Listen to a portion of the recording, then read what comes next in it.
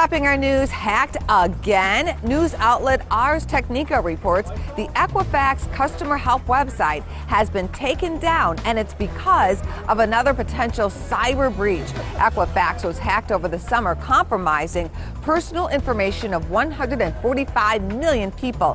This time, visitors on the Equifax help site were tricked into installing phony Adobe Flash updates. Equifax shares continue to tumble. Sheryl Sandberg is not yet ready to tell all about the role Facebook may have played in allowing Russian ads on its site that targeted the U.S. election. According to CNN, the Russian-linked ads were aimed at Michigan, Wisconsin, and Pennsylvania. Sandberg says Facebook will be transparent. As soon as lawmakers reveal the 3,000 ads to the public, she will be there to provide details on that targeting.